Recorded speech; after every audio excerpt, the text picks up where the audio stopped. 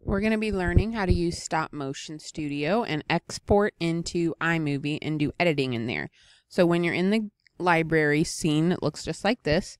You're going to click on what you want to export. So once you're in where you want to export, there's this button down here at the bottom that looks like a square with a triangle or an arrow coming out the top, and we're going to click that.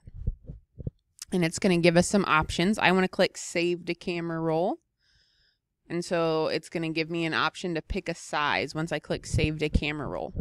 For what we're doing, we just want to do large. So the higher I go up, the more high def the quality is, the bigger the file is going to be and the longer it's going to take to export. So we just want to do large for this.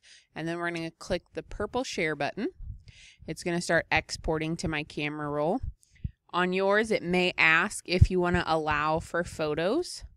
And if it asks, do you want to allow it to access your photos? Just like this, you're going to say, okay. And then it will tell you it's been exported to your camera roll. So what we're going to do next is we're going to go open up iMovie. And now we can create a new project in iMovie. So I'm going to click the plus. And then I'm going to click Movie. Right at the top, if it asks you about a theme, it doesn't really matter. Yours probably won't ask you about a theme. This iPad just has an older version. So under the files over here, I can see where there's some files. Oops. So I can see that I found my video and I can double tap it to bring it down. And then I can see that my file's in there. So I can do a bunch of things from this area. So one thing I can do is I could add, at the beginning here, I could add a title slide. So I could make something in Pic Collage and import it. I could also take a picture. So if I wanted to take a picture from this screen, I could do that. I'm just going to take a picture of the floor for now. And then I'm going to use that photo. And then I can click on the photo. And one of my options is going to be titles. At the bottom, I click on titles. And now I can add text over the photo. So I could give my video a title if I wanted to. I would just tap on that and I could change the text.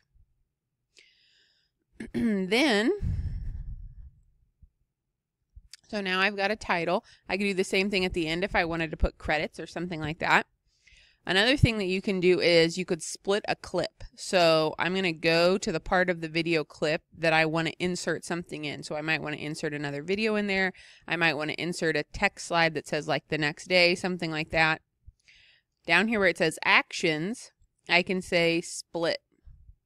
And now I've got two video clips, so I could insert a photo between. I could do transitions, different things like that. When I'm ready to record my voiceover, I would click where I want to start. I put the white line where I want to start. And then I'm going to click this little microphone. Kind of hard to see right here. This little microphone. And it's going to ask if I'm ready to record. It's going to show the green bars that show it's picking up sound. Then I'm going to hit the red record button. It'll count down 3, 2, 1. And then it's going to start recording.